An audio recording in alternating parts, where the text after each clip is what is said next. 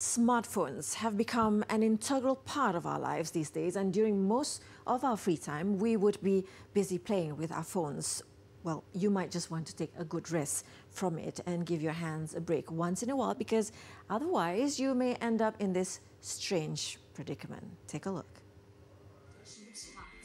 Recently, Pair Video reported that a lady from the Hunan province in China had to go to the hospital after her right hand was experiencing severe pain.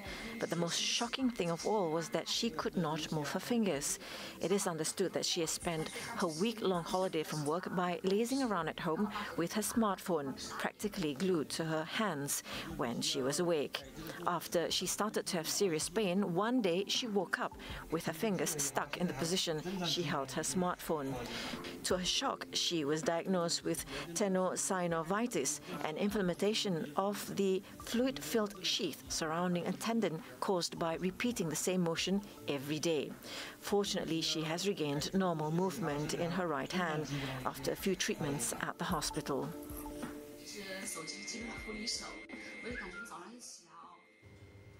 Now remember, take a break from using your smartphone and be more active instead, okay?